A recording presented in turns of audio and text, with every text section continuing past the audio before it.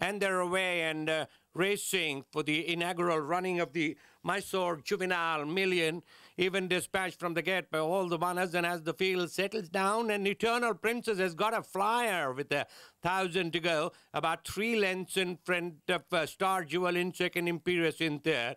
On the outside is Okanaya making a forward move, at the length and a half behind his Funambulist in the golden brown. They passed the 800, 3.5 length behind his Forest View, another 3 length behind his Achuk. After that is Coyote Girl.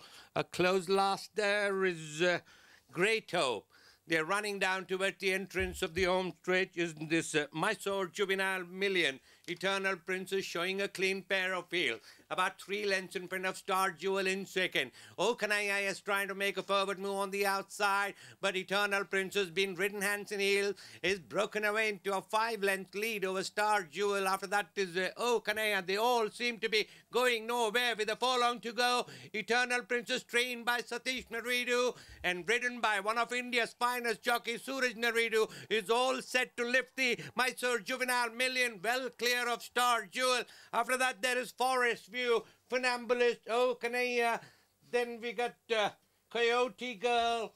Second last there is Achuk. Last one home is Imperious. Your attention please. Tote favorite for